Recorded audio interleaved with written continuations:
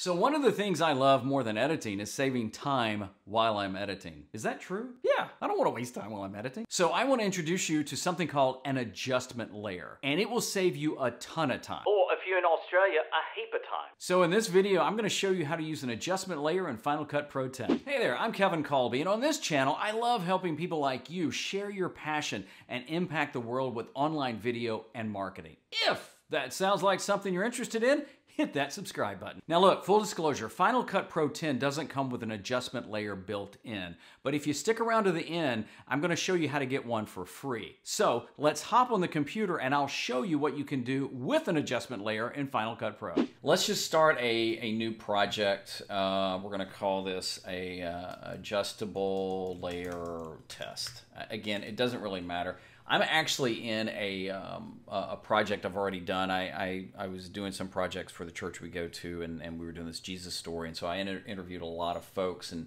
had their story. So we're going to do this in here. So this is one of the interviews I did with Joey. So let's just say I'm just gonna cut some stuff here, and I'm not really worried about the audio right now. So here's what I'm gonna do.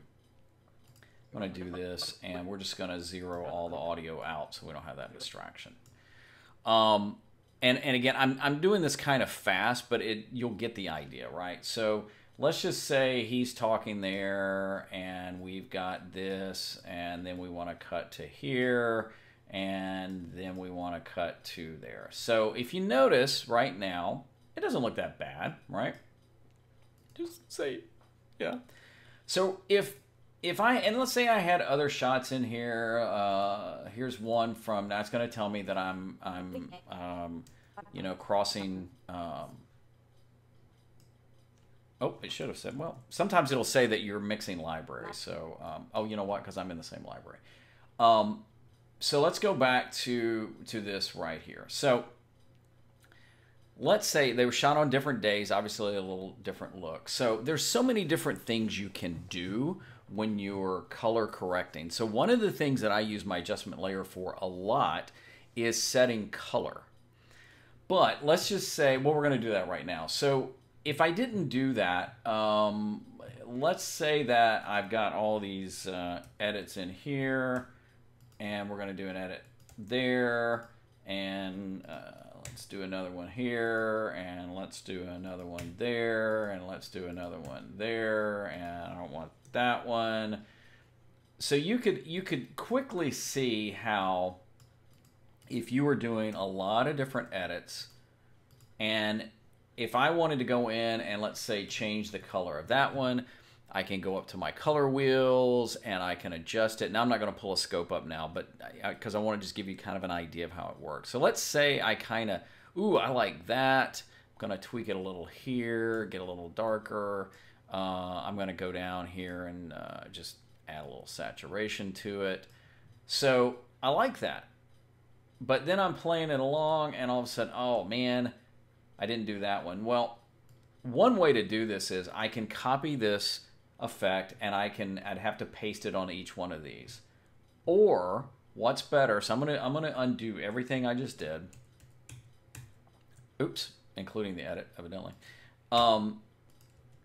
So again, this is, to me, how I use it all the time. So I want to go up here, and I'm going to go to, I always forget if it's titles or, there we go, adjustment layer. Now what happens is, when you do this, it doesn't look like you've added anything, right? But again, let's say I'm going to drag this out. You can, things like titles and stuff like that, you can make it as long or as short as you want, right? I have snapping. This is snapping turned on. You notice with it on, it quickly does that. So right now, I will adjust the color on the top layer. Oh, and so by doing that, assuming my shots were fairly the same when I shot them, look what happens. They're all the same now. So even here, and there, and even the one I dropped in of Caitlin. So to show you what it looks like before and after, there's the original, there's that. So what happens is I can do the color effect on the adjustment layer, and it affects everything underneath. So now you've got the idea how you can add, let's say you've got a long video and you've got a lot of edits in there, but it's primarily the same shot, maybe different angles. By dropping the effect on the adjustment layer, it'll save a ton of time. But you can do other things with it. So we're going to go up and we're going to add another adjustment layer, and we're going to add this one. We're going to drag it out, and we're going to add this one over Caitlin, another lady we worked with. And I'm going to use Bloom on this one.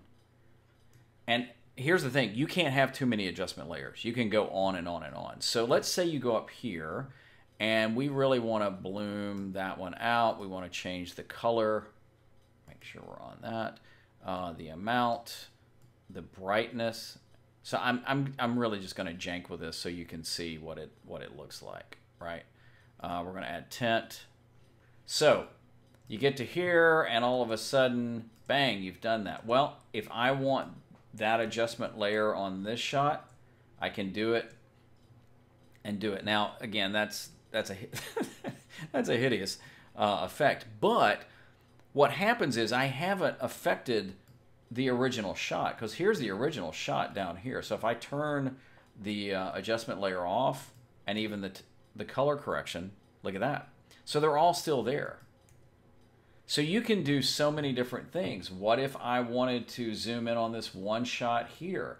Again, I could add an adjustment layer. So you can add an adjustment layer for almost anything you want. And let's say here I'm going to zoom in, and I'll tell you what, I'm going to add just a couple more edits here. And every time I want to reuse that again here, I can cut and paste it here. And so here's what happens is, now as it goes along, it's going to zoom in. So I think you can start seeing how you can use adjustment layers. I use them far more for color grading. You can have, and you could create your own adjustment layer. So you can have an adjustment layer with your own color. You could have an adjustment layer with certain moves, but it will save you a ton of time. Ain't that the coolest thing ever? Look, if you use an adjustment layer for other reasons, let me know in the comments. And if you would like to get your very own adjustment layer, there's a link in the description. All you got to do is click it, download it. It's totally free. I'd love you to have it because it will save you a ton of time. And speaking of Final Cut Pro, check out these other videos about some amazing things you can do. I'm Kevin. See you next time on the tube.